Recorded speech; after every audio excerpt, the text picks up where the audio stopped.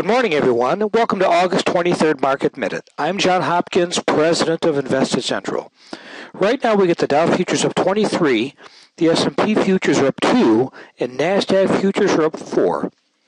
Both Asian and European shares were higher overnight. Futures were lower ahead of the bell on Wednesday as the bears hoped to take back more of their recent gains.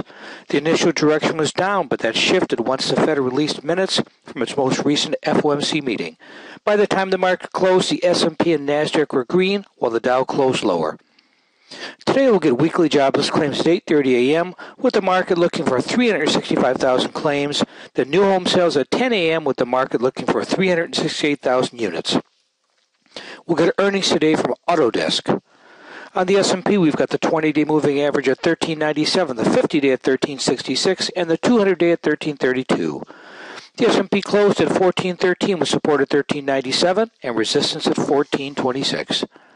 The bulls thought they were going to take control of the market for the second day in a row, and they did get off to a good start.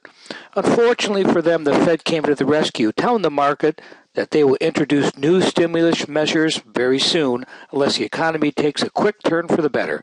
Accordingly, the S&P ended up very slightly for the day, beating the alternative of falling further. Now the bulls will be tasked with taking out Tuesday's high of 1426, which could quickly lead to a move to that May 2008 high of 1440.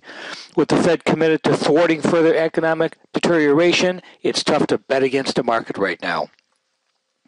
When you set a price target on a trade, make sure you take profits off the table the closer you get to your goal. Remember that as you inch closer to your target, the reward to risk shifts to the downside. This is John Hopkins. I'll be back tomorrow morning with another Market Minute.